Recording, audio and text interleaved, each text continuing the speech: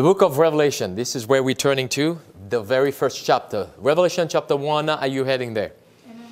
Very first chapter of Revelation chapter 1. It's good to see some of the young people have their pen and pencil ready. I hope you're taking note. I hope you're not drawing cartoons and what have you. Amen? Amen. All right, we're going to Revelation chapter 1. Are you there? Amen. Revelation chapter 1, beginning in verse 1. And the Bible says, the revelation of who? Of Jesus Christ, which God gave unto him to show unto his servants things which must shortly come to pass. And he sent and sanctified it by his angel unto his servant. Take a note there of the word servant there. The word servant there means slave.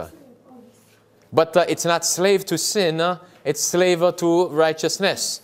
The moment that you and I accepted Jesus Christ as our personal Savior, we become a slave to righteousness. No longer do we want to go back to this old world again, to go back to Egypt, where we are not only both slave to sin, but also slave physically speaking. Again, John was where again? He was on the island of Patmos. Notice now, verse 2. John says, who bear record of, what is it? He's bearing record of that? Of what? The Word of God. As we've been looking at the past 3 Sabbaths, the Word of God is under attack. And we're going to continue this theme. And also we're going to continue looking at chapter 11 of the book of Revelation, which, as I mentioned before, it is our chapter in these last days. What does it say there again in verse 2? Who bear, John is speaking here, he bears record of the Word of God and of the, what's the next word? Testimony. Now that's another word to keep in mind, to outline there. The word testimony also means witness in the Greek. It also means witness. It also means what? Witness. That's what the word testimony means. We're going to develop that by God's grace a little more. It says, and of the testimony of Jesus Christ and of all things that he saw. So notice now, if you look at the context carefully, we're having a Bible study here. If you can look at the context carefully, John used the word testimony. Then he also used the word, Word of God. And then he says the things that he saw. So that means he was a witness. John is sharing with us the things that not only the angel had revealed unto him, but also the things that he personally had witnessed. Amen. Verse 3. And the Bible says, blessed is he that do what? That readeth, and they that hear the words of this prophecy, and keep those things which are written therein. For what reason? For the time is at hand. Again, what time was it when John penned down those words there? The vision there that he saw 2,000 years ago. Amen. But John wrote this for you and I living in these last days, as if there was no more time left. He says, for the time is what? Is at hand. So he says, blessed is he that readeth, and they that hear the words of this book. So John, again, the Bible says, he was there on this island because of the testimony of Jesus, because of what he experienced while following Jesus Christ. Skip on down now to verse 9. Are you there? Amen. And the Bible says, I, John, who also am your brother and companion, how? In tribulation and the kingdom and patience of Jesus Christ, was in the isle that is called Patmos, for the word of God. What was the reason why? For the word of God, and for the next thing again, the testimony of Jesus Christ. What does the word testimony there also means? Witness. Or witness. Amen. Then it goes on to say, I was in the Spirit on which day? the Lord's day, and heard behind me a great voice as of a trumpet. So which day is the Lord's day? So, amen. That's Saturday. You can say that louder. That's Sabbath. That's Saturday, which is what we call Saturday today. Because Jesus tells us in the book of Mark, chapter 2, verses 27 and 28. He says, the Sabbath was made for men, and not men for the Sabbath. Therefore, the... You don't remember this?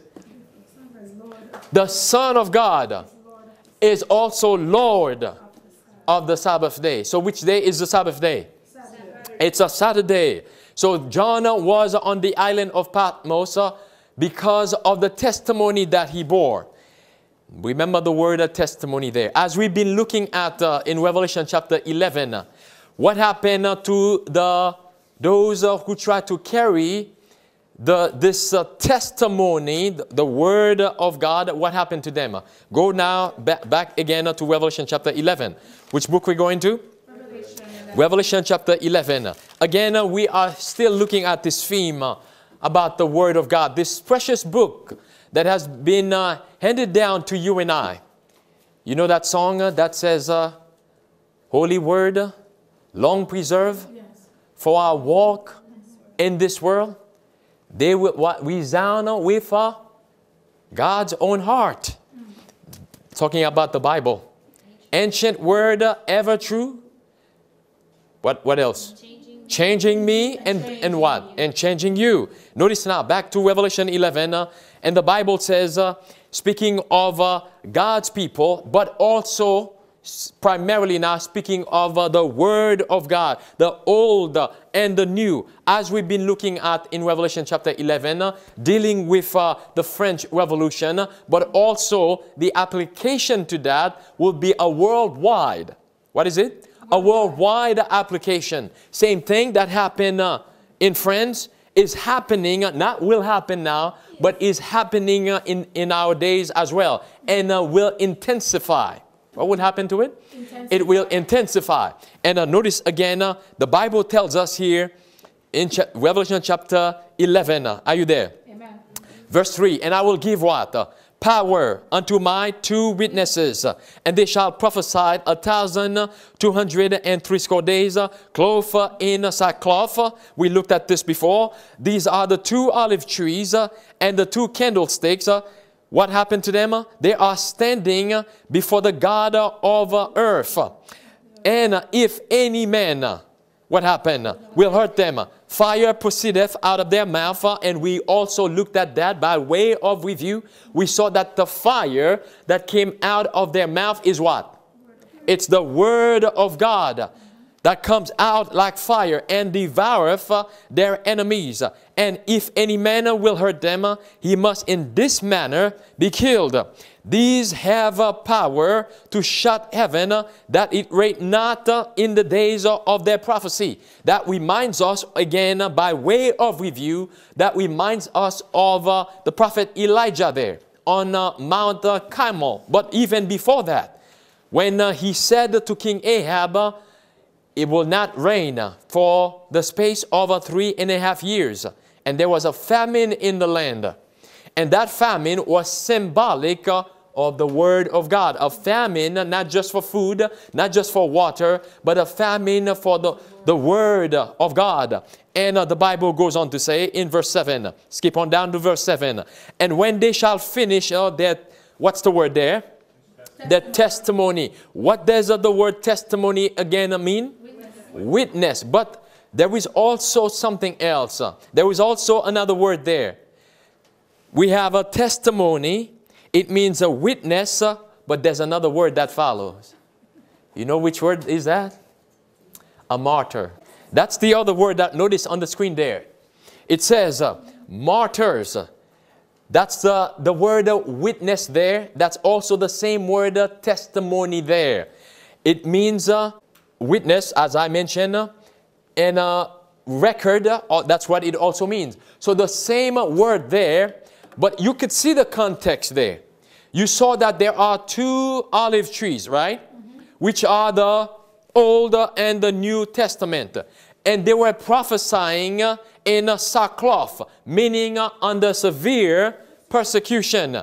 And it says that in verse 7 again, and when they shall finish their testimony, meaning speaking, preaching the word of God, but the word also means what again? It means a witness, and then a witness means what? Martyrs. When Jesus says to the disciples in Matthew chapter 28, verses 19 and 20, which is the Gospel Commission, who remember this? Go into all the world and do what? Teach all nations and do what? And baptize them in the name of the Father and of the Son and of the Holy Spirit. And then in the book of Acts, chapter 1, similar commission there. The Bible tells us that Jesus says, you will be my witnesses in Judea and to the uttermost part of the world. The word witness there is the same word there for martyr. So Jesus was sending the disciples to a hostile environment to bear a testimony, to bear the crucified Savior. That's what this was referring to. Again, going back to John on the island of Patmos. What did John say? What was the reason why he was there? Because of the testimony that he bore. And it means he was a witness and he was a martyr for Jesus Christ. At least they tried to kill him, but history tells us God spared his life. Amen. So, how many of us want to be a martyrs? To be a martyr. How many of us want to be a martyr? We all have to be. I see a few hands. You know, it also means a witness. Yes. That's what the word means. It's basically you die for what you believe. Very good. You die for what you believe. Isn't that what the Muslims, many of them do, brothers and sisters? They will die for what they believe. They would die even though what they believe will not get them anywhere. But they will die for it. That's how zealous we should be. I'm not saying you should be like the Muslim, going out there and do what they're doing. I'm saying we should be very zealous for the Word of God. Be ready to be martyred for the Word of God. Be ready to be killed for the Word of God. But how often you ask the question, just same way I just asked it, how many of you wants to be a martyr? Yeah, I see a few hands going up, and some stayed down, and some didn't know what to say or what to do. If I had said, how many of you want to be a witness for Jesus? I'm sure all hands will go up, but not realizing that you're saying that I want to be a martyr for Jesus. You don't realize what you're saying, because that's exactly what the word means. Amen? And again, so these individuals there, these men and women and young people as well, they were not afraid to be martyrs for Jesus Christ. They were not afraid to be witnesses for Jesus Christ. Amen? Go now to Revelation chapter 20. Which book are you going to? Revelation 10. Revelation chapter 20. Remember again, the Apostle John says he was there because of the testimony that he bore. And in Revelation chapter 20, notice now, we are looking at what it really means to be a witness for Jesus Christ. We already saw the definition there. We saw what it says in Revelation 11. That's exactly what it means. Those individuals who went through that period of time there, that is described in Revelation 11, the 1,260 years, they were really witnesses for Jesus. They were really martyrs for Jesus. Revelation 20 tells us in verse 4. Notice now, it says, are you there? Amen. And I saw thrones, and they sat upon them, and what is it? And judgment was given unto them. And I saw the souls of them that were beheaded for the witness of Jesus. Notice now, that were beheaded for the what? What's the word? Witness of Jesus. So you look at the context there. They were beheaded for the witness. It's like saying something and repeat it. Amen? You see that? It's like the Bible would say it and then repeat it. That's repeat and enlarge. Amen? Again, it says, headed for the witness of Jesus and for the word, what is it?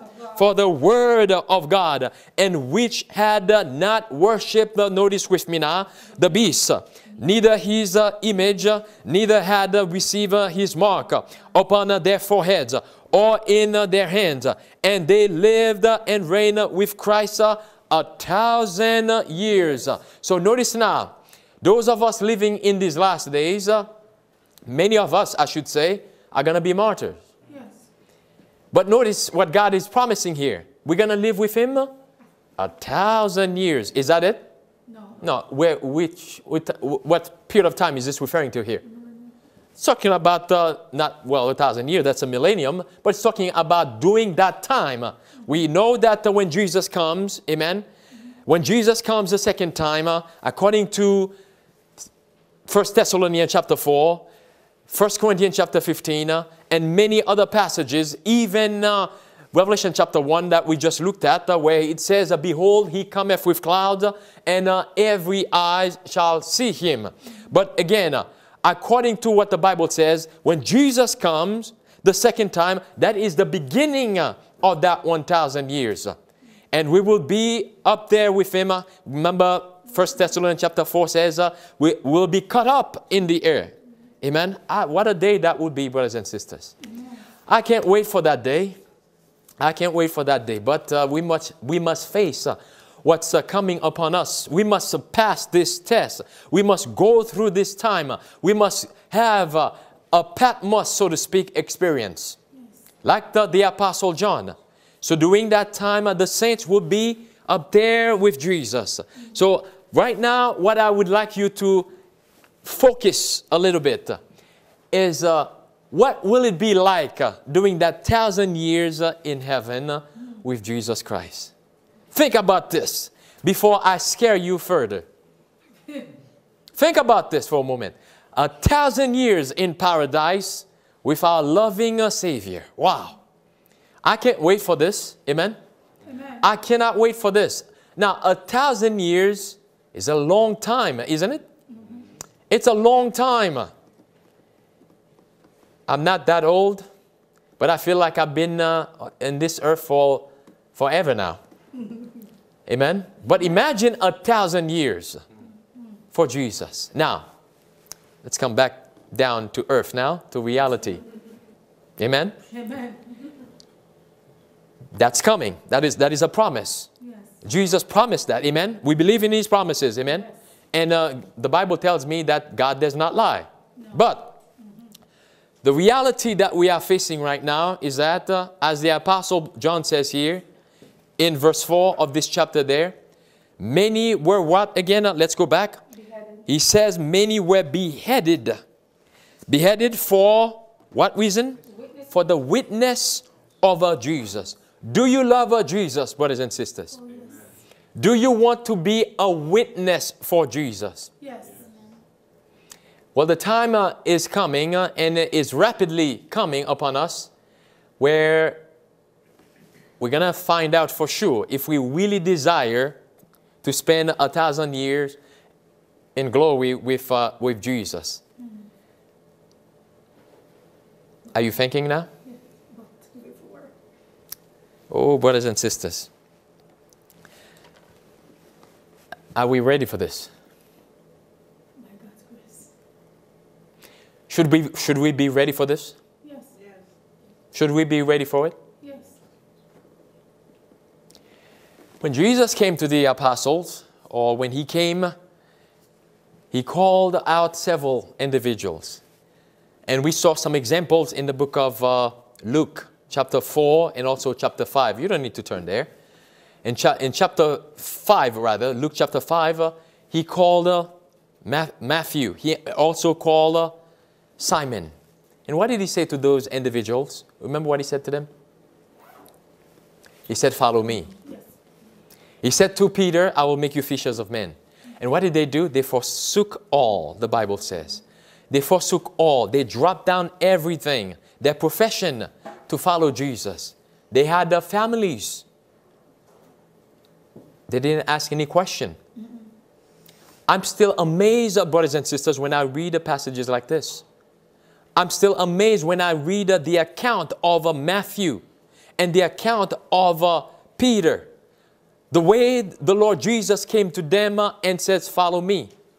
Jesus did not promise at that moment anything. He didn't say, if you follow me, then you will have this. But the Bible tells me that they dropped everything and followed Jesus. You know what that do for us if we were to come to have that kind of mindset, that kind of attitude? We'll have peace of mind. We will be free as a bird. Amen? Amen. We'll have peace of mind so we can withstand everything. If we were to drop down everything and follow Jesus, by that I'm talking about in our minds. I'm not talking about physical things now, but although that's an application there as well. But in our mind, if we can purpose, as Daniel says, in our mind, if I can purpose in my mind, no matter what happened, I am not going to let anything stand in the way of me following Jesus. I will have complete peace of mind. The Bible says, thou will keep him in perfect peace, whose eyes is what? Stayed on thee, not on anything else. I want that kind of peace, don't you? Amen. The Apostle John had that perfect peace. Even on the island of Patmos. He was exiled there. He didn't have any companionship there. He was all by himself. But he had a perfect peace. Yes. The best place to be is where God is, right? Amen. Was God there on the island of Patmos with the Apostle John? Yes. We just read that. God sent an angel, and I believe that was the angel Gabriel there. Mm-hmm. God sent an angel to give John more work to do.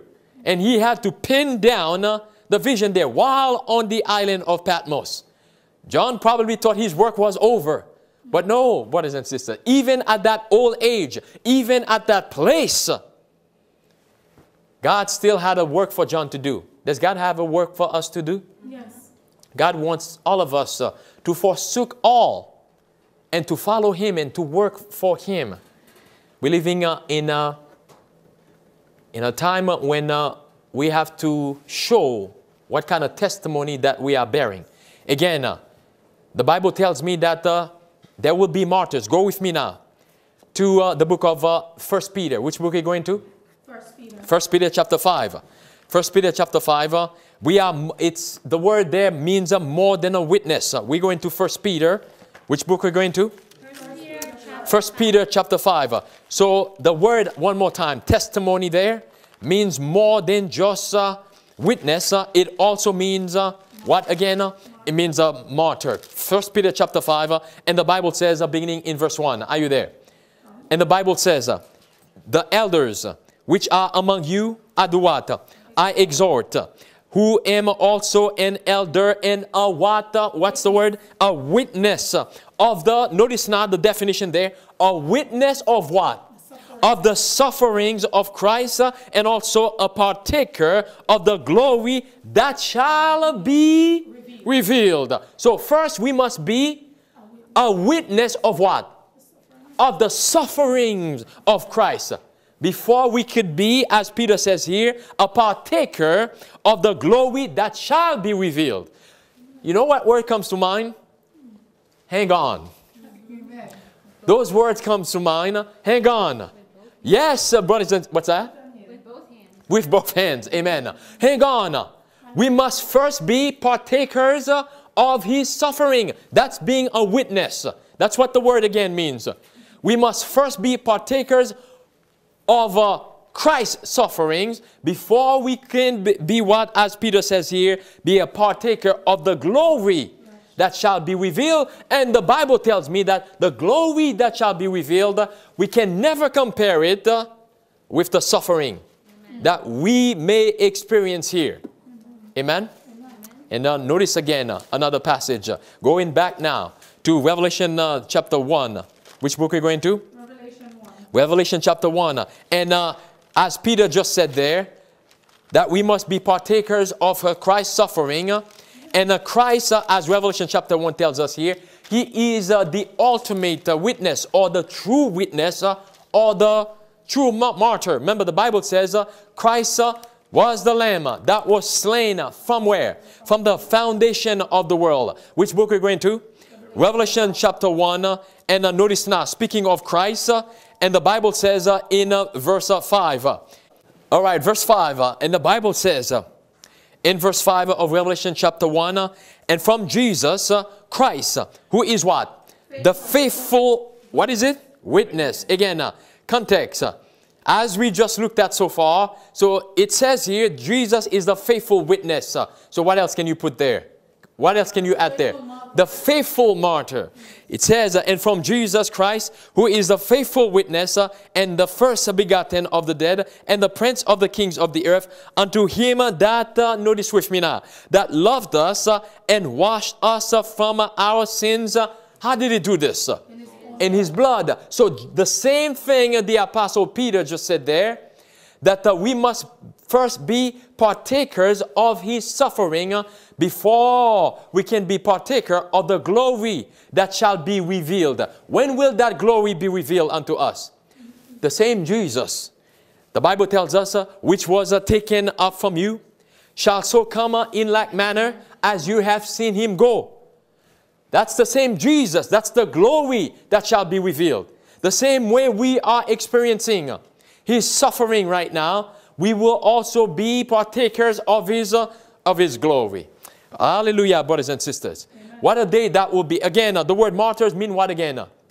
Witness. Go now with me to Revelation. We're looking at Revelation chapter 3 this time.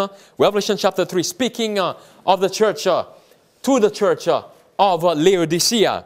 The Bible says, this church there represent you and I in these last days. The last church there. It says, and unto the angel of the church of the Laodiceans, right, these things saith the who? The Amen, the faithful and true witness, the beginning of the creation of God. Who is again that true witness there? That is Jesus Christ. He is the Amen. He is the Alpha and the Omega. The beginning of what again it says? Of the creation of God. So Jesus is the true witness. He is the true martyr. He is the one who bear the sins of all those who are going to be partaker of this glory that the Bible has promised us here. So again, go back now to chapter 2 now of the book of Revelation. Which book? Revelation chapter 2. Notice now. Are you there? Amen. And the Bible says, beginning in verse 8. Revelation chapter 2, beginning in verse 8. And unto the angel of the church in Smyrna, right, these things saith the first and the last, which was dead and is alive. Who will remember what Smyrna means? It's a sweet smelling odor, savor or odor, myrrh. Notice now, Jesus is talking to this church there. And myrrh in the Bible represent what? Remember, the Bible says to present our bodies as a sweet-smelling savor unto God. Just like Jesus' sacrifice came up to God as a sweet-smelling savor. Amen? Notice now, God is talking to his people there and telling his people to do likewise. Not be afraid to stand up for truth. Not be afraid to become martyrs for him. One more time. And unto the angel of the church of Smyrna, write these things, saith the first and the last, which was dead and is alive. Notice now, was dead. Dead how? Dead to sin, but is alive. In order for you and I to be dead to sin, I must die. Isn't that the logic here? So that's the kind of death, that's the kind of martyr God wants us to be. Dead to sin. That's what it means when I agree to join the army of God. When I agree to be a follower of Jesus Christ. When I agree to be a witness for Jesus Christ, I am in agreement and I am agreeing to be dead to sin. That's what it means. That's what the witness there means. To be a martyr, not just martyr from the physical oppression, not just martyr from what men might do unto me, but a martyr to sin. Dead to sin. That's what the Bible just told us about Jesus. He says he suffered. Why did he suffer? He suffered for our sins, but what else? Why did he suffer? Because he would not violate the word of God.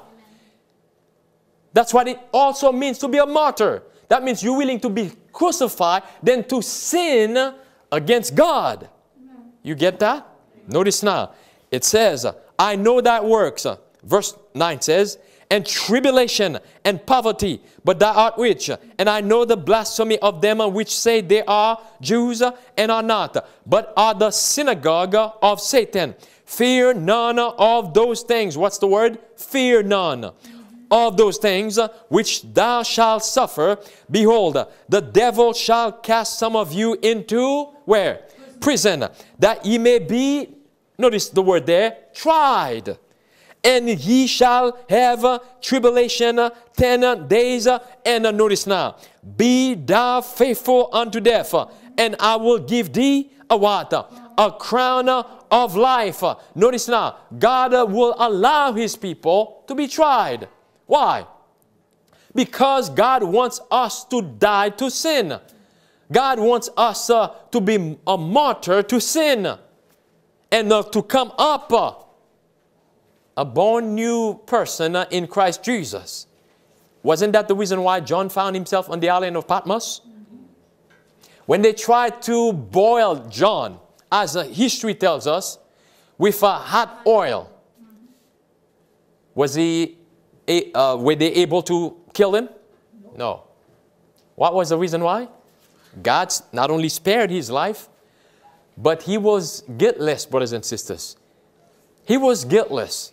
We must come to a point, I must come to a point where, just like John, just like the 3 Hebrew boys, that the fire did not have no power, the Bible says, in them. I must come to a point where I know that in my mind, I know that for sure, we know that for sure, that if ever God were to allow something like that to happen to us, that there won't be any spot, any wrinkles, anything. And it begins here. This is where the battle is taking place, the battle for the mind. And skip on down to verse 12, another church there. And to the angel of what? Of the church in Pergamos, write, these things saith he, which hath the sharp sword with 2 edges. What are these things there? The sharp sword with 2 edges. The word of God. Amen. I know thy works, and where thou dwellest, even where Satan's seat is. And thou holdest fast my name, and hast not denied my faith, even in those days where in Antipas was, what's the word there, or words there? Faithful martyr, who was slain among you, where Satan dwelleth. Does that sound like Babylon? Yes. Yes, brothers and sisters. Are we living in the same time again? Mm-hmm. Oh, brothers and sisters, we must be willing to be crucified. This world belongs to the enemy. The Bible tells us that Satan is bringing so many accusations against God's people, against those, not against the world now. Those accusations the enemy are raising, they're not so much against those that are in the world, those he already has in his box somewhere. Those accusations are coming against those of us who profess to believe in Jesus Christ. We must be spotless in these last days. We must be blameless. We must be a martyr. Again, I'm not so much referring to physical oppressions there. I'm referring to dead to sin, as the Bible tells us here. Amen? Notice with me now. Go to the book of Zechariah with me. Which book we're going to? Zechariah. We're going to the book of Zechariah, chapter 3. This is where we're heading. Zechariah chapter 3. And notice with me now. Again, the Bible says we must be how? Spotless in these last days. So that whatever accusation the enemy may bring to God against us, that we will be blameless. Notice with me now in Zechariah chapter 3. And notice now in verse 1. Are you there? Amen. And the Bible says, and he showed me, who? Joshua, the high priest, standing before the angel of the Lord. And Satan, who was there? Satan, standing at his right hand to do what? To resist him. And the Lord said unto Satan, the Lord rebuke thee, O Satan, even the Lord that hath chosen Jerusalem rebuke thee. Is not this, notice with me now, the question, is not this a brand plucked, where? Out of the where? Out of the fire. Who's the this there? That the Bible is referring to? Joshua, this high priest there. So this high priest there, this individual there, was plucked out of the fire. Why? Why out of the fire? What does the fire do? It purifies us, brothers and sisters. It purifies us. Notice now, it goes on to say, and he answered and spake unto those that stood before him, saying, take away the water, the filthy garments from him. Remember, Satan was the one bringing accusations there against Joshua. But God had already allowed Joshua to go through the fire. But Satan still wants to label Joshua with this filthy garment. He is a sinner. He belongs to me. This is the accusation that Satan is constantly bringing to God against you and I. We must be martyrs in these last days. We must go through the fire so that God can say to Satan, so that God can say to the angel there, as he says to the angel, he says, and the Lord said unto Satan, the Lord rebuke thee, O Satan, even the Lord that hath chosen Jerusalem rebuke thee. Is not this a brand plucked out of the fire? Can God say this about me? Can God say this about you? That you are a branch plucked from the fire. That God recognizes you. That He recognizes me. That I'm willing to forsake all. That I'm willing to forsake sin. That I'm willing to follow Him all the way. All the way my Savior leads me. What have I to what? To ask beside. Can we? Doubt His what? Tender mercies. But we must respond. Amen? Can God say this about me? What a privilege Joshua had here, brothers and sisters. That Christ, that God was pleading His case there. Christ says, is not this, that what? Verse 2, is not this a brand plucked out of the fire?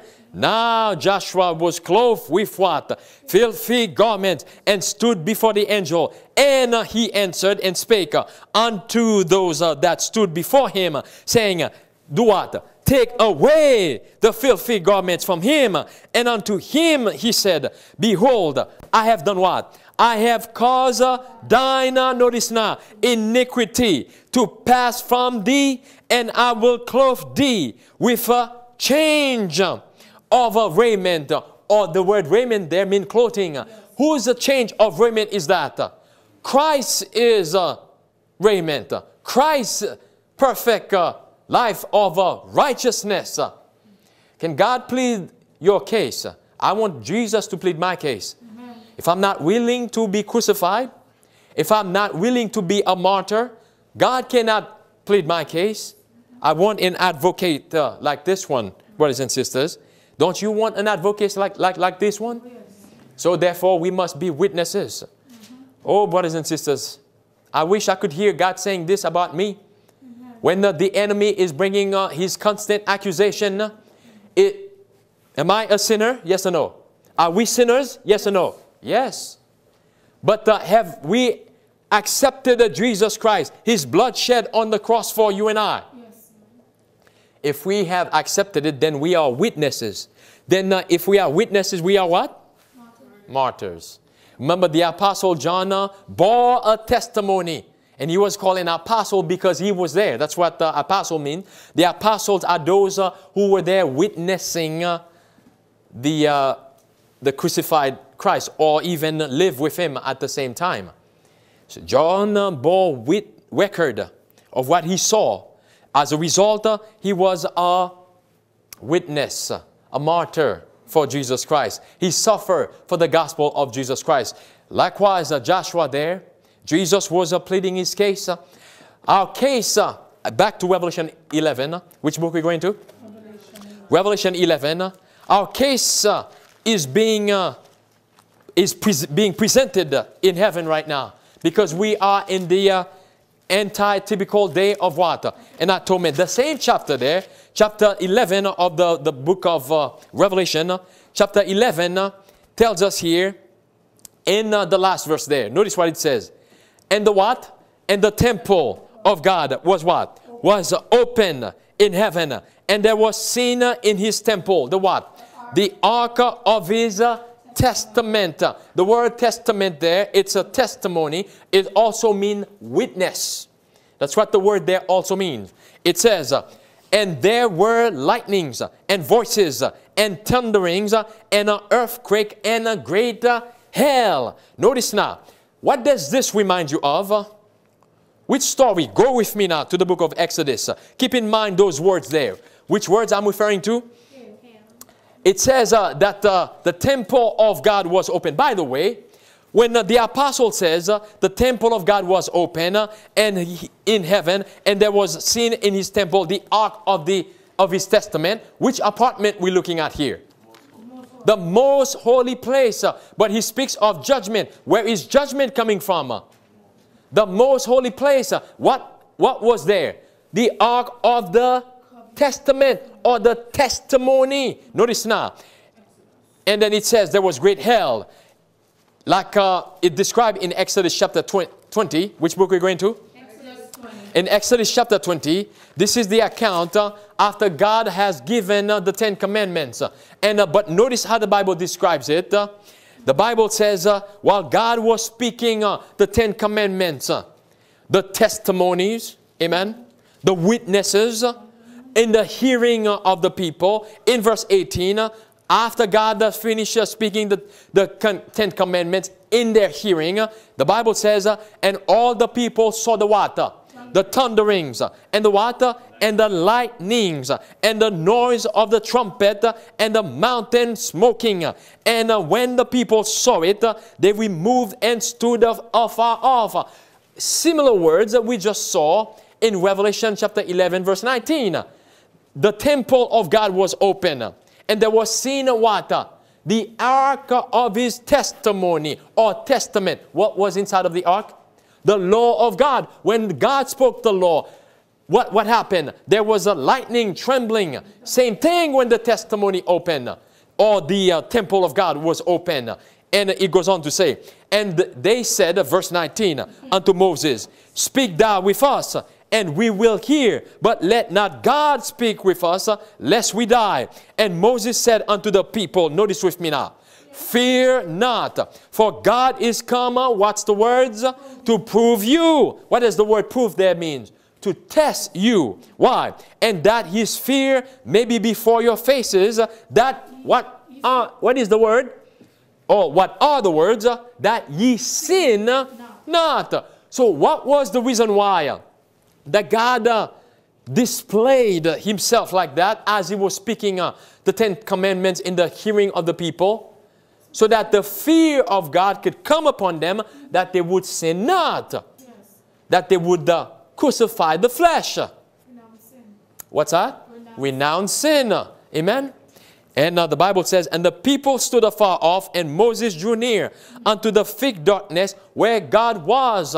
And so, brothers and sisters, are we living in a similar time? So when God spoke the 10 commandments, it was a miniature picture based on the description there of what took place on Mount Sinai. The thunderings, the lightnings, and all of these things that brought fear upon the people. That was a miniature picture of the day of atonement, of the judgment that's coming. Are we living in those days, brothers and sisters? Yes. Then what do we need?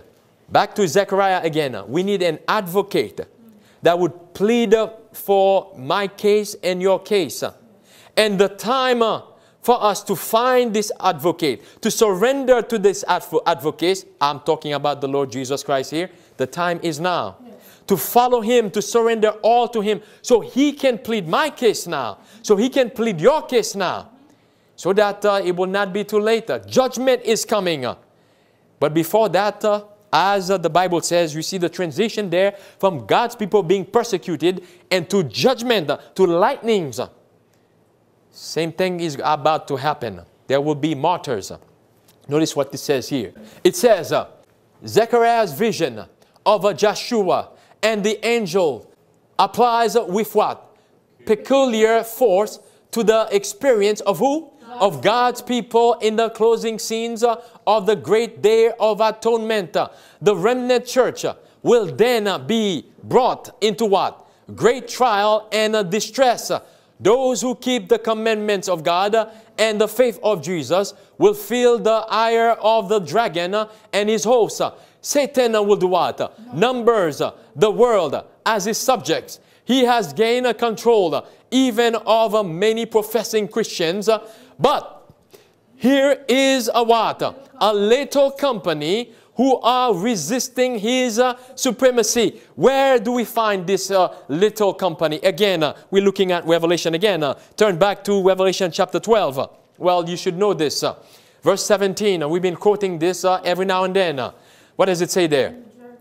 And the dragon was wroth with the woman and went to make war with the remnant of her seed, which keep the commandments of God and have what? The testimony of Jesus Christ. The testimony of, what does the word testimony again mean? The witness or martyrs of Jesus Christ. Isn't that what's the Bible and Spirit of Prophecy telling us it's coming? Notice now. So, in the near future, He will stir up the wicked powers of what? Of earth to destroy the people of God. Men will be required to do what? To render obedience to human edicts in violation of the divine law. That's from Prophets and Kings, page 587. That tells me that the word of God will come under attack. And those that try to bear the testimony, the word of God, will suffer persecution. Notice what this says here. It says from Christian News, Beauty and the Beast director says, I wish I was like a Lord of the Rings star who whips, what is it? Leviticus 18:22 out of hotel Bibles. What does Leviticus 18:22 say? Notice with me now. Go to Leviticus. So what is being under attack here? The law of God. The testimony. Remember, the testimony was placed inside of the ark. Amen. And the testimony there also means a witness. The law of God means witness. Notice now. Where are we going to? Leviticus 18:22. And notice now. The Bible says, thou shalt not what? Lie with mankind. And as with womankind, it is what? It is an abomination. That is also part of the 10 Commandments, brothers and sisters. The commandments that tells us, thou shalt not commit adultery, covers all of that. But this man says that he wish that he was like Lord of the Rings star who whips Leviticus 18:22 out of hotel Bibles. That's exactly what happened during the French Revolution, as we've been looking at in Revelation chapter 11. They made war against the Bible, and they uphold the goddess of reason, and man made law above the laws of God. So where are we heading? We are seeing a movement now that is coming upon us in so many ways. Whether if it's this homosexual agenda, climate change agenda, whatever you want to call it, there is a movement, there is a push right now to go against what thus saith the Lord, to uphold man's made law. Notice this article here. It says, USA Today, right-wing fringe group building what? Multimedia empire near Detroit. Church, what is it? Church militant. A fringe group claiming to be Catholic. Its leader, Michael Voris, has compared, what is it? Trump. With who? With Constantine, the Roman emperor, whom he says was not a moral man, but a power-hungry egomania, but who saw, notice with me now, it desirable to end the persecution of Christians. He was a human vessel. Who was a human vessel? Constantine. So notice now he's comparing Trump with Constantine. He says that Constantine was the same way Trump is, same mentality or same characteristic, was not a moral person, but wanted to free the Christians, but there was an agenda behind this. As we covered before, it says he was a human vessel who did what? Elevated Catholicism to the state religion. That's what Constantine did. And that is exactly right. Because Constantine paved the way for Catholicism. We saw that when he tried to legislate Sunday. Isn't that the same thing, the same push that's happening? Notice what Spirit of Prophecy tells us here. Great Controversy 53. It says on March 7th, 331, Sunday, the day of the sun, was declared an official day of rest on which markets were banned and public offices were closed. By who? By Emperor Constantine. In the early part of the 4th century, the Emperor Constantine issued a decree making, what is it? Sunday a public festival throughout the Roman Empire. Is that biblical? Is that part of the testimony? No. That is a man-made law. They are ripping pages, or they have ripped pages out of the Bible. A similar attempt is taking place. Notice now, the day of the sun was reverenced by his pagan subjects and was honored by Christians.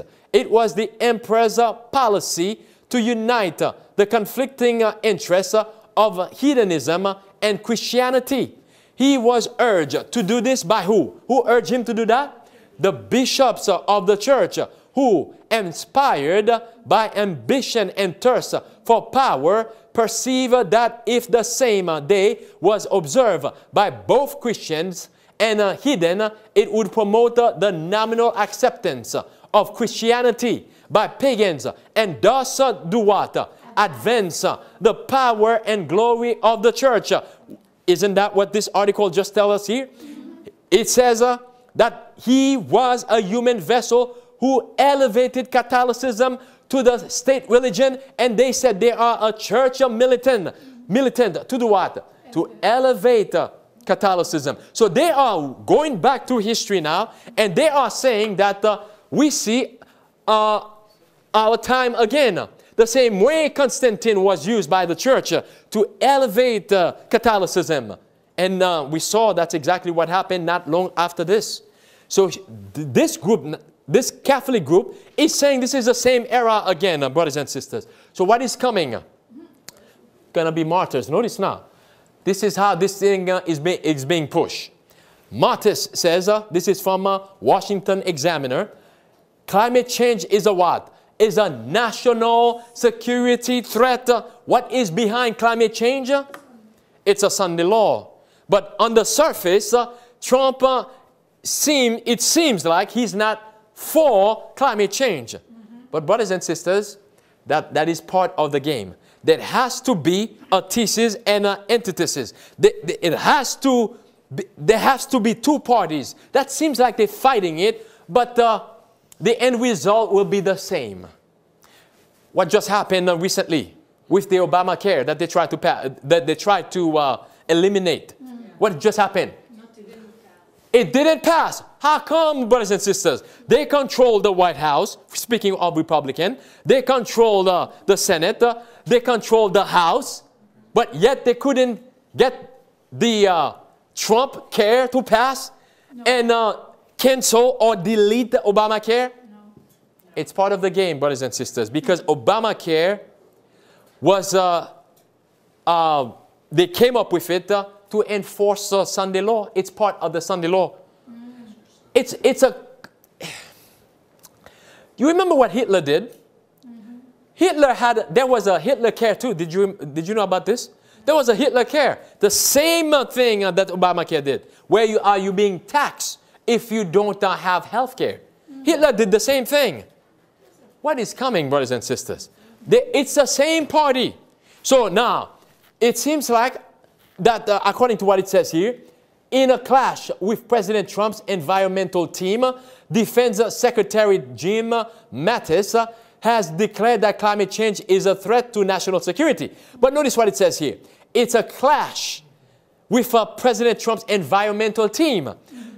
The so-called environmental team are against climate change. They say it's a hoax. Brothers and sisters, they're just playing you in between. What did Donald Trump promise in regard to Obamacare? On day one, he says, I'll get rid of Obamacare. But how long has it been? He took office January 20th. It's been what now? A month and several days later now. Almost 2 months? 2 months. 2 months? Yeah, 2 months. Yeah. January, February, that's right, 2 months. What happened to Obamacare? It's the law of the land. It's the law. As a matter of fact, that's what Paul Ryan says. Yes. Right? After they fell to pass Trump care and delete Obamacare, Paul Ryan, the Speaker of the House, who's a Republican, says that, well, Obamacare is the law of the land. They were just playing you and I in between, brothers and sisters. Same thing with climate change. This thing is going in full speed ahead. Notice what this says here. It says, from the Independent, March 23rd, 2017. What does it say there? Climate change helped cause Brexit. Says Al Gore. You remember Brexit? You remember Brexit? That's the UK that came out of the what again? The European Union. And Al Gore says climate change caused that. They're blaming climate change for everything. It says former Vice President echoes a warning from U.S. military that global warming is causing dangerous political instability. Another one here. From Independent, Earth's worst ever mass extension of life holds, what's the word there? Apocalyptic warning about climate change. Say scientists. What does that word mean there? That's the book of Revelation they're talking about. That's the book of Revelation. It says researchers studying the largest ever mass extension in Earth history claim to have, notice with me now, found evidence that it was caused by what? Runaway global warming, and that the apocalyptic events of 250 million years ago could happen again unless we do something about it right away. Another one here. It says from USA Today, Earth Hour 2017, there's never been a more critical moment in the fight. The fight of what? The fight on climate change. Earth Hour is the opportunity to send a message that we remain steadfast in delivering on the goals of the Paris Agreement. What was the goal of the Paris Agreement? To take action on climate change. To bring down, what is it? Yeah, that's right. Where are we, brothers and sisters? Now, these laws, whatever they came up with at the Paris Agreement, during the Paris Agreement there in France back in 2015, now they're saying more than ever we need to take action because according to the so-called scientists, the same scientists, by the way, just met with the Pope. And now they are crying out and saying, now we must do something right away. Notice now, a call for what? Ecological conversion. What does the word conversion means? A U-turn, brothers and sisters. A U-turn. That's what's behind climate change. Now, every single one of us must be converted, must repent. It says, a summary of Pope Francis' plea for humanity as expressed in his new encyclical, Laudato Si. So it is a call to what? To repent. It's a call to, it's a conversion call. So it is called ecological conversion. This is the movement that's spreading rapidly. Notice what this next article says here. It says, Myanmar, Cardinal calls for urgent, what are the words again? Ecological conversion. This is ecological terrorism. What is ecological terrorism? The powerful of this world decide who should live or die. Economic and ecological terrorists are, what is it? Unleashed against the poor. There is a need for an integrated approach in the fight against poverty to protect nature and declare ecological crisis is a moral crisis. It is an existential crisis. Nature is mutilated for economic greed. Notice now. Do you see how serious this is? They're saying that nature is being used for economic greed. They're saying we must stop all of these things. Even now, mining, they're saying that we must stop mining. We must stop mining, brothers and sisters, because we are deteriorating the planet. But they're calling for more than that. They're calling for a day of rest. They said it's a sin. It goes on to say, humanity has broken the pact with nature, and this is why it is a profoundly moral issue and ecological original. Oh, you see how serious this is? So if it is a moral sin, what do we need? We need a moral leader. It says that needs an ecological conversion and ecological evangelization. That's a Sunday law there. That's a push for Sunday law. It says, repent. God's creation is in danger.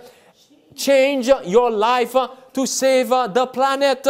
So we must repent now. Change your life to save the planet. What if, brothers and sisters, I refuse to go along with this so-called ecological conversion? What if I refuse to go along with this? What is coming? What must we do then? Persecution is coming. We need to fast and pray. But now, question for you now.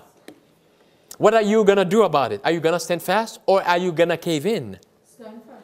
Because the Seventh-day Adventist Church, notice now, is already caving in.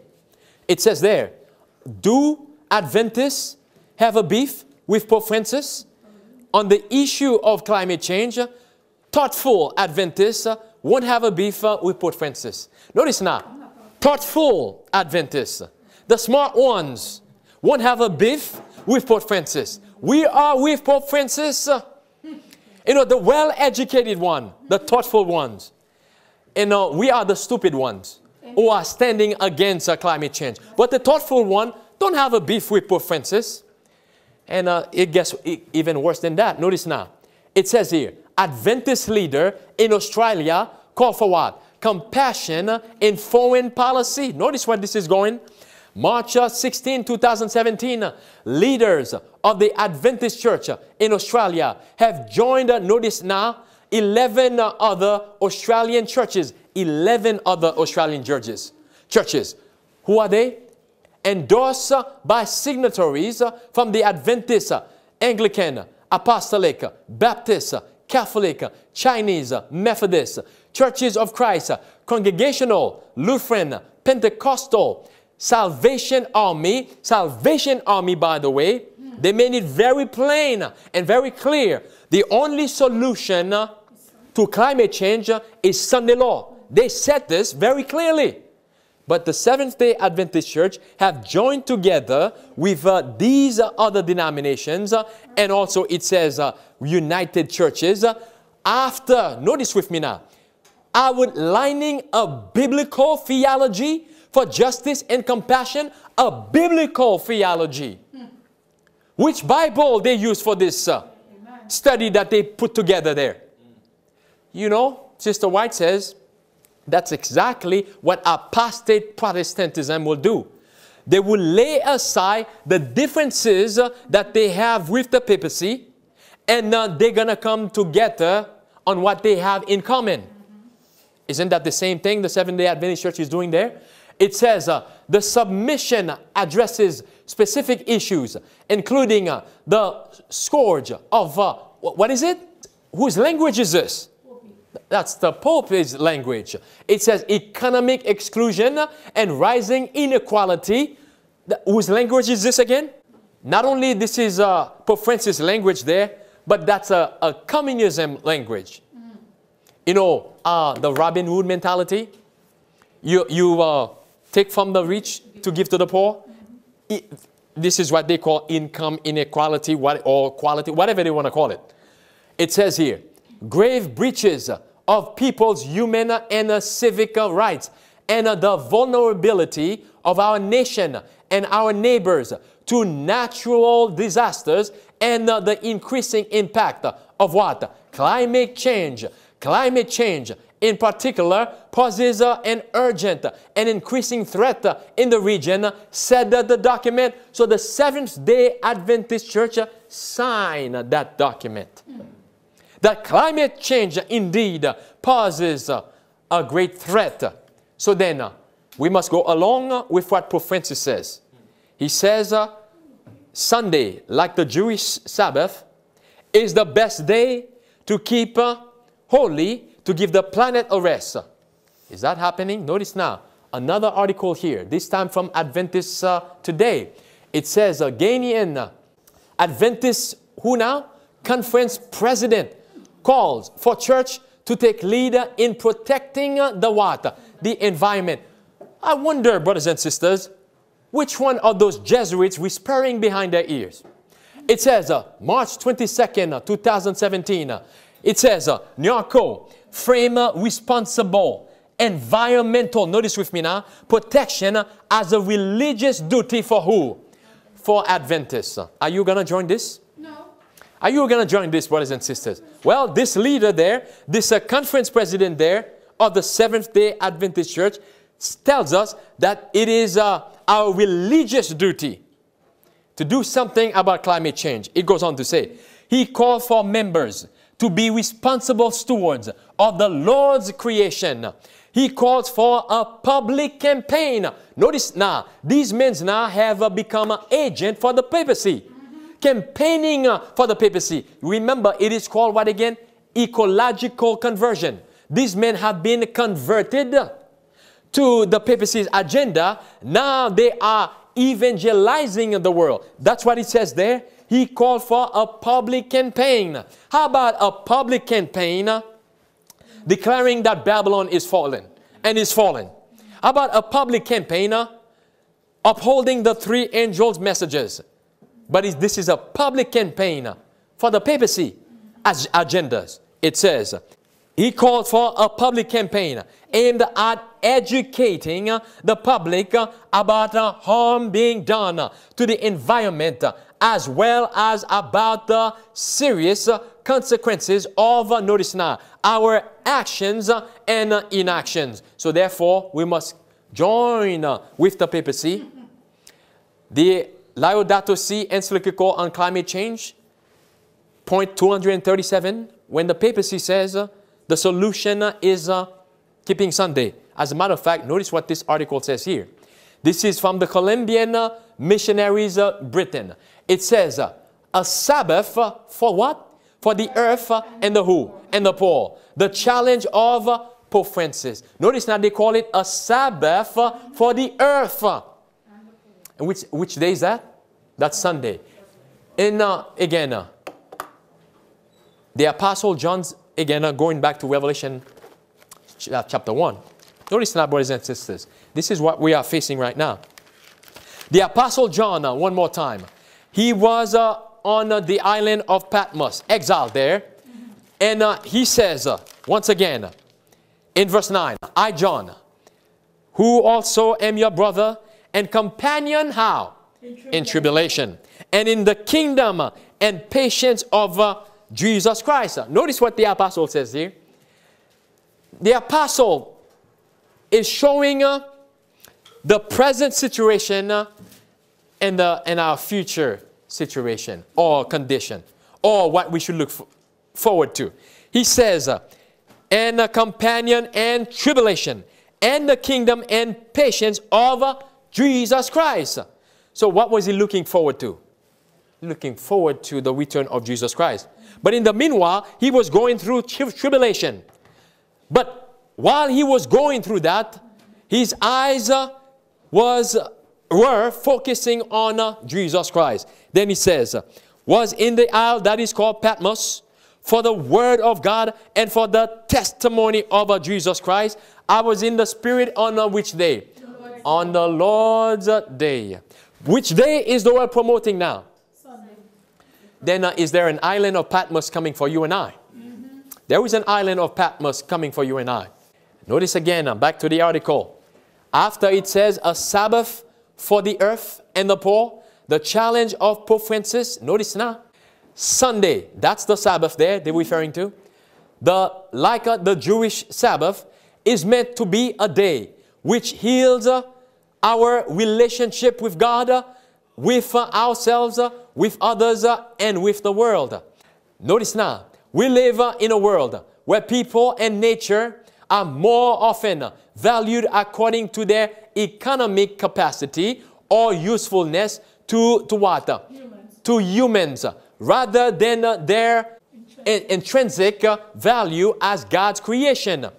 In order to be liberated from this commodification, consumerism, and utilitarianism, the Sabbath reminds us to do what? To rediscover a sense of awe and wonder. Which Sabbath is that? It's the Sunday Sabbath. It's this year, brothers and sisters. They're pushing for this. Yes. You remember again, October 21st. October 31st rather.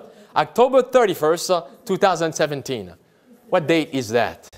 They call it Halloween, but that's the day when They call it Halloween. Very good. They call it Halloween, but that's the day Martin Luther nailed those 95 theses on the door of Wittenberg against the policies, the teachings of the papacy. What happened to Martin Luther after that? What happened to many of the reformers after that? But this year, 2015, October 31st, 2015, 17. October 31st, 2017, not only is Halloween, which by the way was a counterfeit to cause us to forget what Luther did. Because Halloween was the 2nd of November. That's where Halloween came from. That's the reason why they celebrated it on that day, to forget what Martin Luther did on that specific day. But what is about to happen this year? The death of Protestantism. And what are they pushing for now? Sunday. If my people were half awake, if they realize the event portrayed, in the Revelation there will be a what? A reformation, and many more will believe the message. Again, it says, the Sabbath reminds us to rediscover a sense of awe and wonder, to see the beauty in creation and also in relationships, especially with the poor and marginalized. This is an attack on the Word of God. They are upholding their own laws and tradition above thus saith the Lord. Notice what's happening now, brothers and sisters. As a movement, as Seventh-day Adventists, what must we be doing at this time? We should be preparing the world for the crisis that is coming. We should be crying out. Amen? We should be proclaiming the three angels' message like we've never done before. We should be joyful in being witnesses for Jesus, because we are nearing home. But what is the church promoting? Not only they are, as we just saw, promoting the same agenda, climate change, but also notice now what this article says here. This is from Adventist Today. $170,000 donation given to Southwestern Adventist University for what? To spread the 3 angels' messages. Is that what it says? No. It says for sports field renovation. We're living in the last days, brothers and sisters. And the church is what? Playing games. Playing games. Sports, brothers and sisters, which was, by the way, invented, these competition sports were invented, Sister White tells us, by Satan. Nothing wrong playing some games, some sports games, but we're talking about competitive sports here. These sports were invented by Satan, competitive sports. So the church now is raising thousands of dollars, or has raised thousands of dollars to do what? To rebuild or to build a sports field or to renovate. Oh, brothers and sisters, you see how money is being spent, is being wasted? Yeah. And then while in the meanwhile, God is suffering for lack of those who were not willing to make sacrifices. And we have some with money and throwing it into sports, brothers and sisters. That is an attack on the Word of God. They are going against what the Word of God says. Same thing the world is doing. Like this man says again, Beauty and the Beast director says, I wish I could say I rip pages out of the Bible. And so they are, same thing Seventh-day Adventist Church is doing. Ripping pages out of the great controversy, ripping pages out of the great, the Bible. The 3 angels' messages were messages that were giving us for such a time as this. Again, the church is promoting climate change. They are promoting sports. What else do you think they are promoting? Notice what this says here. It says, John Mark Latti, which is a Seventh-day Adventist pastor, portion of the Bible should be rejected to accommodate LGBTQ. March 22nd, 2017. The French Revolution. It says, John Mark Latti, pastor of the Green Lake SDA Church in Seattle, preached a sermon titled, What to Do with Real People. Before the sermon, he interviewed the producer of the Seventh-day Adventist movie to set the stage for a sermon dedicated to what? To acceptance of LGBTQ in the bride of Christ. Blasphemy. Then he says, if we are going to be faithful to God, there are times when we must, notice now, push back against the ancient words. Ancient words, ever true, changing me and changing you. Then he says we must push back against that to accommodate licentiousness. Brothers and sisters, who will cry out? This is an abomination. Then it says, he says, faithfulness to God does not always mean obedience to His word. Faithfulness to God. So this man is telling us, let's bend the word of God to accommodate licentiousness, brothers and sisters. And you still want to support this movement. Go now to Revelation chapter 12 with me. Which book are we going to? Revelation chapter 12 we're going to. Notice now, brothers and sisters, what is about to happen to you and I? We're going to be martyred. And notice with me now, in Revelation chapter 12, verse 6, and the Bible says, and the woman fled into the wilderness, where she had a place prepared of God, that they should feed her there 1,260 days. The time is right upon us, where we're going to have to flee. The church leaders are in deep apostasy. They are promoting the papacy's agendas, climate change agendas. They are at this time pushing for sports and raising money to renovate a stadium to play sports. And they are also now as telling us that we should not listen to what the Bible says about homosexuality. However, as a matter of fact, we should consider this as Ancient word. Don't listen to what it says there. But when I read the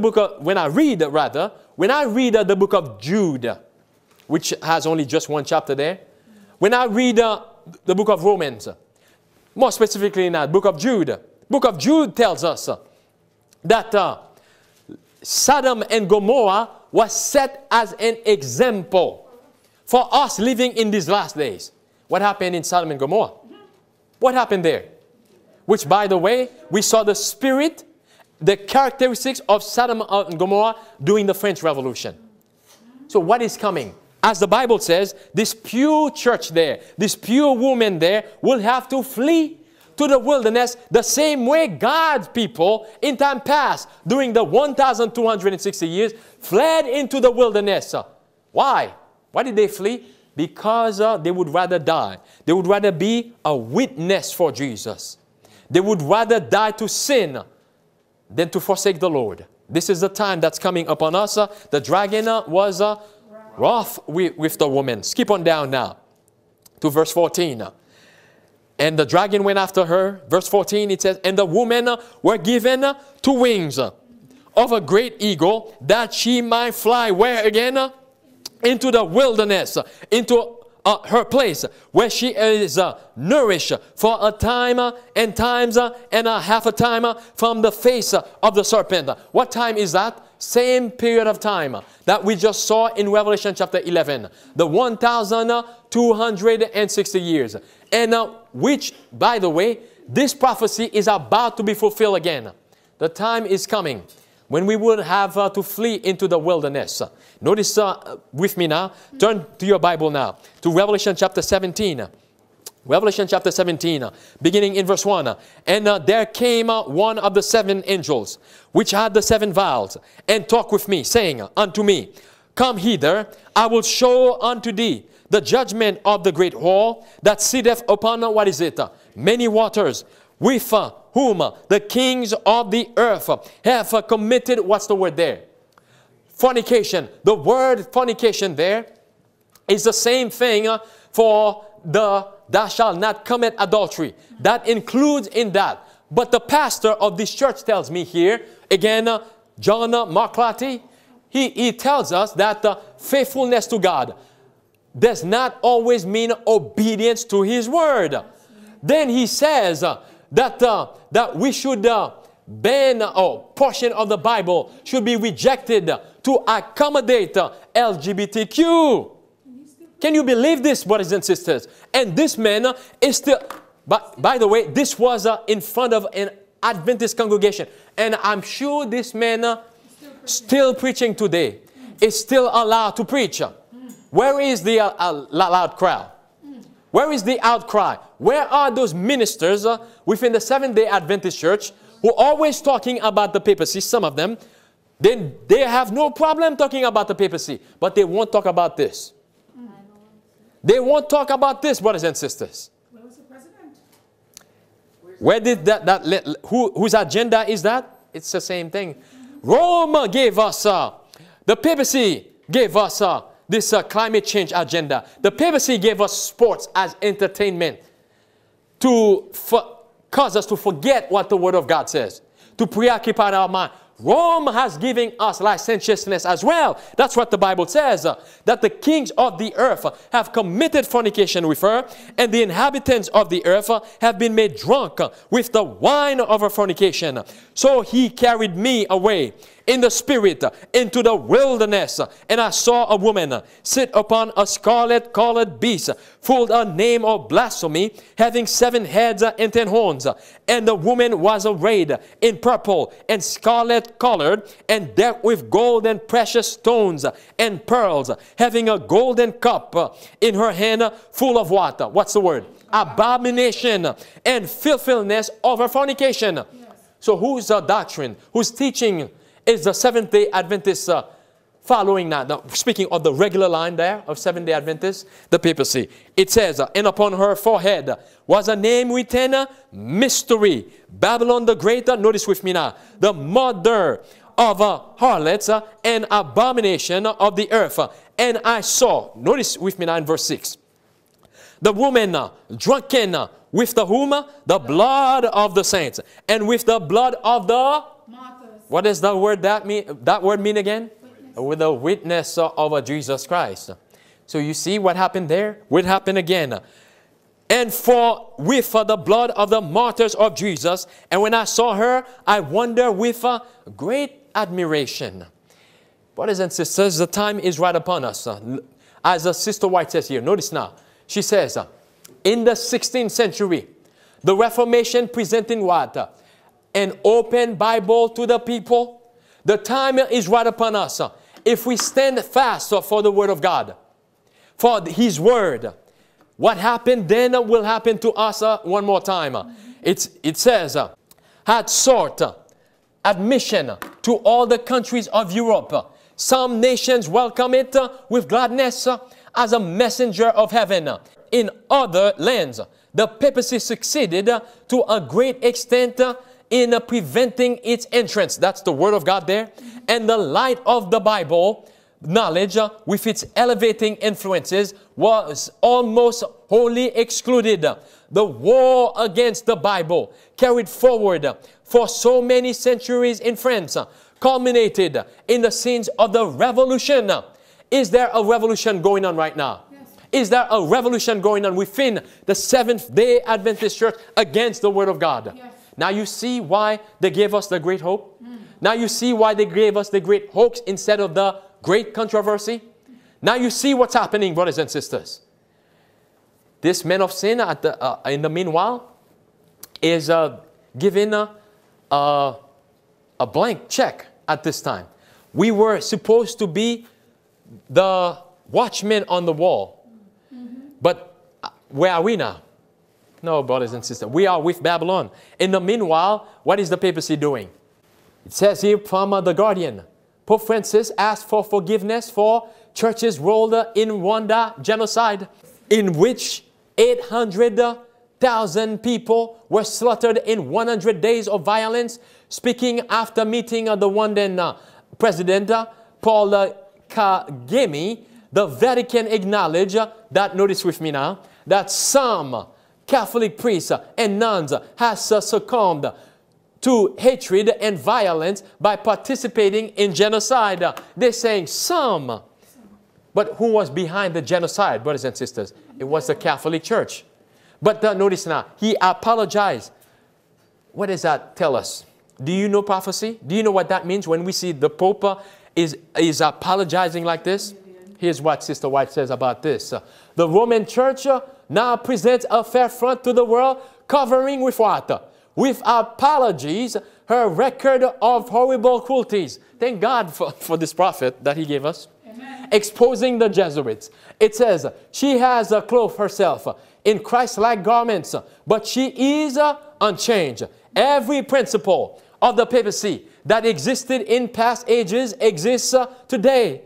The doctrines devised in the darkest ages are still held. Let none deceive themselves. So again, one more time, if as she says here, which is true, that the papacy does not change, because what she says there is based on Revelation chapter 13, verse 1 and 2, which describe the papacy as a leopard beast. And can a leopard change its path? No. So if it is true that the papacy will not change, then what is coming? Persecution. Then what must we do? Cry aloud. But if we refuse to cry, you know, brothers and sisters, God has some replacement workers who are not of this faith. They will come in. You want me to show you an example of that? Yes. Notice now. It says, Italian evangelical pastor, notice now, evangelical pastor claims Pope Francis wants to dismantle Protestant Reformation.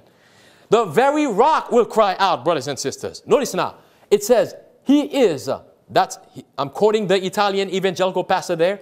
He says, he is the first Jesuit Pope. And remember, the Jesuit order was founded in the 16th century to fight against the spreading of the Protestant Reformation. There are some who still remember histories, brothers and sisters. They are crying out. While the Seventh-day Adventist Church is bowing to the papacy, God has some rocks out there that are crying out, even with the little bit of knowledge that they have. It goes on to say, with Pope Francis, the Jesuit order comes to us with a smiling face, but always carrying with him not only the tradition, but also the gold of the Jesuit order to do what? To dismantle, to deconstruct the Protestant Reformation and to offer a Roman Catholic alternative. This is coming from an evangelical pastor. The very rock will cry out. Amen? Amen? The very rock will cry out, brothers and sisters. But to say things like that nowadays is considered hate speech. You are an extremist to talk about the papacy that way. Notice now, it says, Vatican calls verbal attack on Pope. What is it? Terrorism. It says, this too is terrorism. It's terrorism to launch attacks on the church. It said, it's terrorism to stoke blind and irrational rage against someone who always speaks in the name of love. Love for life and love for men. So you see how the world has been made drunk. So the papacy is always talking about love. Yes. Love for the poor, income inequality, and what have you.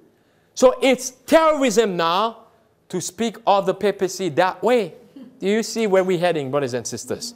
Notice now, it says here, Europe will be adrift if it loses Christian roots. Fifth leaders won. It says, during the 5th European Catholic Orthodox Forum, 12 delegates of the Council of European Bishops conferences met in Paris with 12 representatives of the Orthodox churches Europe last month to discuss the theme, Europe in fear of the, what is it? Threat from who? Fundamentalists, terrorism, and the value of human person and religious freedom. So who are those fundamentalists? Remember the word fundamentalist, what it means again? It means those who believe in the Bible and the Bible only. The reformers were called fundamentalists. Amen? Because they would rather stick on a thus saith the Lord. So now we see how they are associating this with terrorism. So those of us who will speak against the papacy using the Bible, Revelation 13 and many other passages, we are now what? We are terrorists. So now this is the label for you and I. But remember again, the dragon was wroth with who? The woman. Who's the woman? The early church. And went to make war with the remnant of her seed. What are the qualification or the characteristics of the remnant of the seed of the woman? They keep the commandments of God and the testimony of Jesus Christ, which is the spirit of prophecy, but also they have the faith of Jesus Christ. Which group is that in these last days, brothers and sisters? It's us living in these last days. But again, the enemy always uses another way to come at God's people in an indirect way. Always use something else. Who are they using right now as a scapegoat? Notice, from Newsweek magazine, religion in Russia, Jehovah's Witnesses declare, what's the word? Extremist organization by Russian Justice Ministry. Jehovah's Witnesses? An extremist organization? Really? Yeah, they are a sect. I'll agree with that. Extremists? This is a smokescreen, brothers and sisters. The remnant of the seed of the woman is whom they're coming after. Notice another one here. It says, Russian court to consider ban on extremists, Jehovah's Witnesses. Notice now, authorities have put several of its publication on a list of banned extremist literature. Now, you should be thinking right now. What was the reason why the General Conference of Seventh-day Adventists published the Great Hoax instead of the Great Controversy? Because it's an extremist book. You see what they're saying here about Jehovah's Witnesses publication? Those things cannot really harm anybody, their publication. They're not that heavy, brothers and sisters. Yes, they have a lot of errors in them. They have a lot of false theories in them. But there's nothing in there that's really extremist. There's nothing in there that, pick up the book with controversy. Yeah, that's an extremist book right there. Amen. Notice now. And prosecutors have long cast it as an organization that destroys families, fosters hatred, and threatens lives. That is a smoke screen. They're coming after the great controversy, brothers and sisters. That is a smoke screen. Brothers and sisters, we are here. We either gonna choose to be witnesses, which is a martyr for Jesus. And again, it does not just mean to suffer persecution, physical oppression, physical persecution. It means to gain victory over sin. That you would rather die than to forsake Jesus. The 3 Hebrew boys were witnesses for Jesus. Daniel was a witness in the lion's den, was a witness for Jesus. Again, the 3 Hebrew boys in the fiery furnace were witnesses for Jesus. These men were witnesses for Jesus. The early church, many of them who were brought to the, or taken to the Colosseum, and they unleashed wild animals to devour them, were witnesses for Jesus. Were true witnesses. Because Jesus says, we just read it, that He's the faithful witness, the true witness in persecution. It is through trials, through persecutions, that we know if we are genuine witnesses. Because that's when we shine the most. History tells us those Christians that they brought to the Colosseum, as a result of their stand, of their faithfulness, of their witnesses, many who came to be entertained by this became followers of Jesus Christ. Amen. Nebuchadnezzar became a follower of Jesus Christ because of the witness of the 3 Hebrew boys. Many others from Babylon as well, of the Chaldeans, surrendered their lives to Jesus Christ. We are, as the Bible says, we are a theater. Paul says this. It's like a theater. People are watching. Yes. They want to know what kind of people that we are made of. What kind of people we are made of. Let's go to the book of Psalm. Which book are we going to? Psalm chapter 23. Notice with me now in Psalm chapter 23. Psalm chapter 23. What kind of people are we, brothers and sisters? It says, the Lord is my shepherd. I shall not want. Keep in mind, the Lord is my shepherd. If the Lord is my shepherd, what does it mean? I must trust Him, obey Him blindly. Because He's the one who's leading. The same way the sheep will follow the shepherd wherever the shepherd leads them. And the sheep trust that shepherd.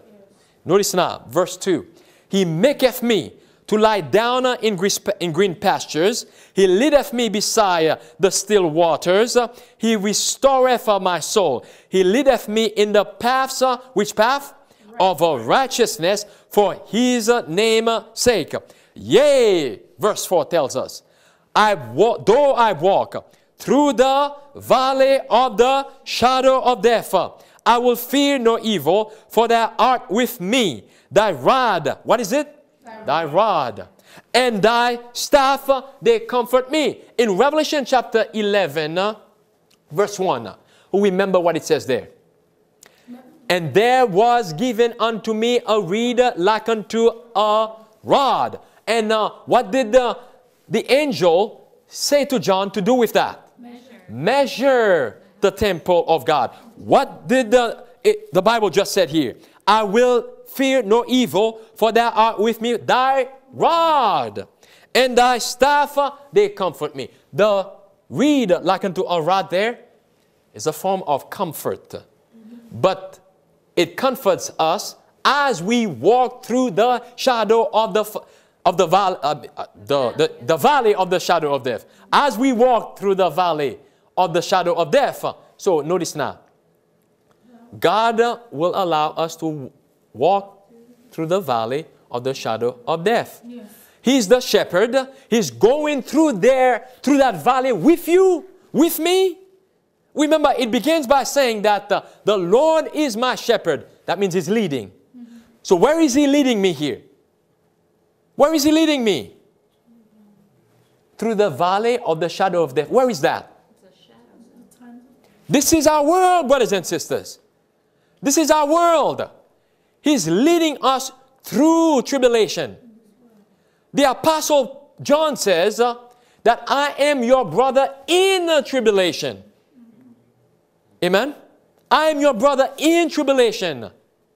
Remember, it was Jesus himself who says that a servant is not greater than his master. And then he says, if they persecute me, they will also persecute you. Then he says to the disciples again, that in this world we will have trouble. Yes. But be in good cheer, for I have overcome the world. Our master have overcome the world. He's the true witness. Yes. Amen. He will guide us. He will lead us beside the still waters. But first, we must go through the valley of the shadow of death. And to have the attitude, I will fear no evil. For you are with me. But notice now, it says it's the valley of the shadow of death. It's going to seem like sometimes God is not with us. There's darkness all around us. It's going to seem like sometimes that God is not leading. We can't, it's going to feel like we can't see where he's following us. But what must we do? How will we able to know which path to stay on? I hear pray. I saw somebody picked up the Bible. He will speak. His word is a lamp. Oh, you got it. Psalm 119, verse 105. What does it say there? Thy word is a lamp unto my feet and a light unto my path. So as we walk through this valley of the shadow of death, I will fear no evil, because it's the valley of the shadow of death. There's darkness all around us. There's going to be time. We not going to see how the Lord is leading, but we must rely on his word. That is his testimony. Yes. Amen? Amen. Again, Psalm 119, verse 105. Children, what does it say? Thy word is a lamp unto my feet and a light unto my path. Notice what it says there on the screen. It says, in his own strength, man cannot meet the charges of the enemy. In sin-stained garments, confessing his guilt, he stands before God. But, notice now, Jesus, our what? Our advocate, presents an effectual plea in behalf of all who, by repentance and faith, have committed the keeping of their souls to him. That means, brothers and sisters, we must trust him even when we cannot see where he is leading. Amen. As we're going through the valley of the shadow of death. But remember, he's there. He is there with us. But why is he allowing us to go through the valley of the shadow of death?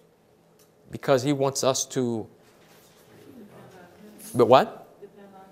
Depend on him. What else? Purify. It is in this world, brothers and sisters, we must be purified. Not when we get to heaven. This is why the psalmist says, David says, I will fear no evil. God allows us to go through trials and tribulations because it is now we must be cleansed from everything that defiles us. And learn to trust him. Amen. Notice now, she goes on to say, he pleads their cause, and by the mighty arguments of Calvary, vanquishes their accuser. His perfect obedience to what? To God's law. Well, notice now, perfect obedience to God's law. Yes. But what did we just read from that Adventist pastor there? No, notice now, he says, faithfulness to God does not always mean obedience to his word. What did Sister White says here? His perfect obedience to God's law has given him all power in heaven and in earth, and he claims from his Father mercy and reconciliation for guilty men. So it is his perfect obedience that gave him this right. So as that pastor tells us, we don't need to obey God perfectly. Then what right will we have, brothers and sisters? That is a deception of the enemy. That is a deception of the enemy. We must gain victory over sin. Right here, let's go to the book of Romans. Which book? Romans. Romans chapter 3. We're going to Romans chapter 3 as we're coming to a close. Romans chapter 3. Are you turning there? Yes. And the Bible says in verse 24, being, what's the word? Justified freely by his grace through the what? Through the redemption that is in Christ Jesus. How? Oh, by the way, what does the word the redemption means? To buy back.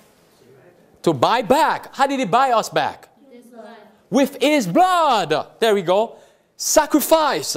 It is through his sacrifice that we are being brought back to the Father. We have been justified by faith. Now, this justification means that we must go now. We are free to go and break God's law? No, brothers and sisters. It says, whom God have set forth to be a propitiation through faith in where? In his blood, to declare his righteousness for the remission of sins that are, what's the word? Past. Then it says, through the forbearance of God, to declare, I say at this time, his righteousness, that he might be just, and the justifier of him who believeth in Jesus Christ. But notice now, the word believeth there means to be ready. It's not just like I believe in Jesus or I have faith in God, but it's a faith in action to show that you are ready to be martyrs, to be crucified. Notice now, go to the book of Romans, still in Romans, chapter 8 this time. Where are we going to? Romans chapter 8. And notice now, and the Bible says, verse 28, verse 27, and he that searcheth the hearts knoweth what is the mind of the Spirit, because he maketh intercession for the saints according to the will of God. And we know that all things, what is it? Work together for good to them that do what? Love God. Now those words have been taken kind of lightly. All things, it says, work together for good to those that love God. If you love me, Jesus says, John 14:15, keep my commandments. So all things will work for good to those that love God, as Jesus says, and keep his commandments, because that's how we show love for God. That's love in action. It goes on to say, to them who are the called according to his purpose. Go now to another book, 1 Corinthians. Which book are you going to? 1 Corinthians chapter 1, as we're coming to a close here. Notice now, verse 26. It says, 1 Corinthians chapter 1, verse 26. For you see your calling. What is it? Your calling, brethren, how that not many wise men after the flesh, not many mighty, not many noble are called, but who are called? Those who are willing to make sacrifices. Those who are willing, as the Apostle Paul in Romans chapter 1, who are willing to do these foolish things, to lay down their lives for the Master. It says, but God hath chosen who? The foolish things of the world, to confound the wise. And God hath chosen the weak things of this world, to confound the things which are mighty, and base things of the world, and things which are despised, hath God chosen, yea, and things which are not, to bring to naught things that are, that no flesh should glory in his what? Presence. But, notice with me now, of him are ye in Christ Jesus, who of God is made unto us what? Wisdom and righteousness, and what else? And sanctification and redemption. We see three things there. What are they?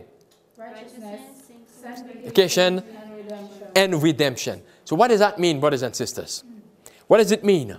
God wants to make us whole. That's righteousness there. Sanctification. God wants us to be set apart. And what else? Redemption. When will that happen? When will that redemption happen? He's already redeemed us, but we still here physically, right? When He comes again. So again, back to Revelation as we close. Revelation chapter 1. Revelation chapter 1 again as we're coming to a close. The Bible says, verse 8, Jesus says, I am Alpha and what? Omega, the beginnings and the ending, saith the Lord, which is and which was and which is to come, the Almighty. But back to verse 7, it says, behold, He cometh with clouds. And how many eyes will see Him?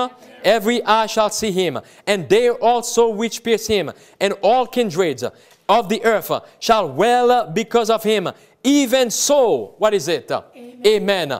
And come, Lord Jesus. But in the meanwhile, we must hang on. Jesus, yes, is coming again. Yes, He's coming to give us life, eternal life. But He wants us to be faithful witness for Him as we patiently waiting for Him. As a matter of fact, this is what John says in verse 9. I, John, who also am your brother and companion in tribulation and in the kingdom and what's the word? Patience of Jesus Christ. And as Revelation 14:12 tells us, here is what? The patience of the saints. Here are they that keep the commandments of God and the faith of Jesus Christ. We are living in serious time. The Lord Jesus wants to come again. But I believe one of the things that our Lord is waiting for is to see men and women, young people, to be committed to serve Him. Because when this crisis hit upon us, which is about to burst upon us, we're going to need the faith of the apostles. Amen. Like they said in the book of Acts, behold, they are threatening. But what they were asking for was that God will give them boldness, the grace, the power to stand for Him and to continue to suffer for His cause. And as a result, brothers and sisters, many of them were cleansed from their leprosy of sins because they were willing to go through the trials, to the tribulations. And that's what's going to cleanse a people in these last days. Where are the witnesses? There's going to be martyrs because they are willing to forsake sin. There's going to be witnesses for Jesus Christ because they are willing and understand that there is a sin problem. So therefore, they're going to do whatever it takes to sacrifice themselves for Jesus Christ. I want that, don't you? Amen. Let's pray. Oh, Father, which art in heaven, we have come to a time when we going to have to make tough decisions. All of us are going to have to make tough decisions to follow You. As a spirit of prophecy says, no more milk. We're living in the final hours, and we see the threat. We can see them all over the news.